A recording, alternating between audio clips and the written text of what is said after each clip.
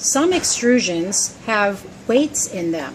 For example, this one has a galvanized steel weight inside the bottom rail, and this is what it's supposed to look like. It is galvanized steel, which means it has a tendency to corrode.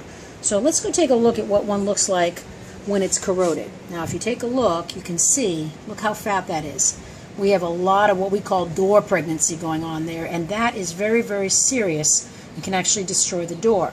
And I want to show you why that's the case by actually going to a door that's up and moving. So here's an example of that rail. Okay, so if it was really, really fat like this, how is it going to move past this? And that's what happens in these types of door systems. So having that galvanized piece of steel in there is not a good idea.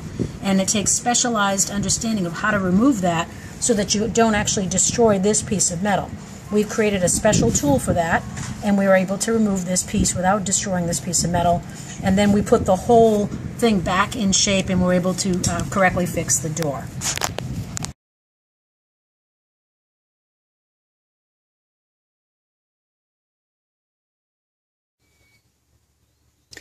Here's what we call the door weight graveyard. These weights that you see laid out here are what we find in the bottom rail of your sliding glass doors on the operating panels.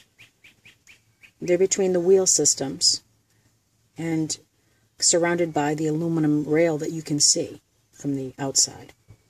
I wanted you to see the first one isn't too badly corroded, and every once in a while we'll find one that looks like that.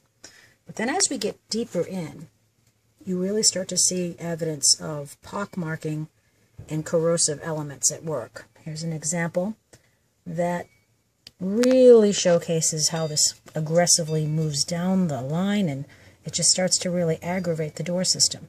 This is a good example of a side, top and side, that's being eaten up, basically. Then you get into some of these pieces that are fattening. And when we see it fattening, this is a great example of a fattening. We call that pregnant door syndrome. And the reason we call that is because it forces the rails that you look at from the outside outward. And once we have that situation happening, you really have to remove this weight. In fact, if you don't remove the weight, shortly it'll fatten to such an extent that you'll no longer be able to open the door. This is a classic example right here of this is, here's the little area where the weight's supposed to be.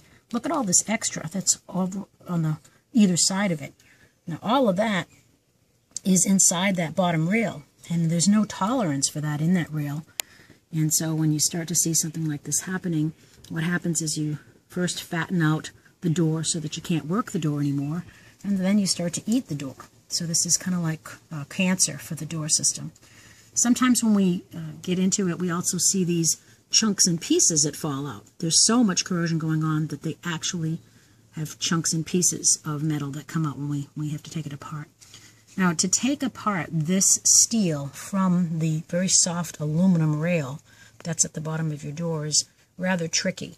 And so we've developed a special product for it. It's an invention that we made just specially to take these types of weights out of the bottom of your door.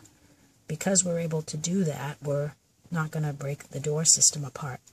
But you do need to remove these for you to have longevity on your door systems. It's not something you want to take lightly.